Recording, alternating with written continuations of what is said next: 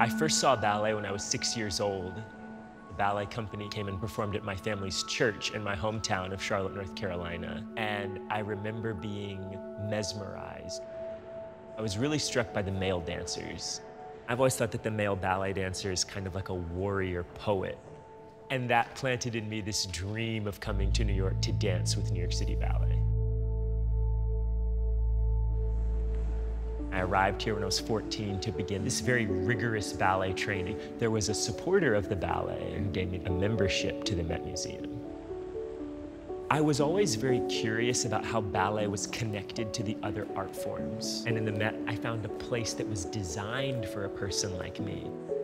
I saw the rhythm in repetition of a pattern, the movement in a brushstroke in a painting, the clean lines and the precision of shapes and the grace, this mix of strength and sensitivity that I'm trying to cultivate as a ballet dancer. The idea of épaulement is very important in classical ballet. You're adding contour to the use of your upper body, and you see that in Rodin. The Burghers of Calais is like a tableau for a corps de ballet.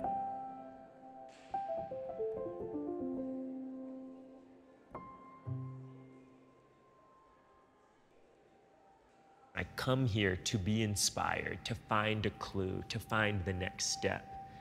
There are these long scroll pieces in the Chinese wing with written commentary from later generations in the same way that classical ballet is taught person to person. It creates this deep, embodied dialogue across the ages.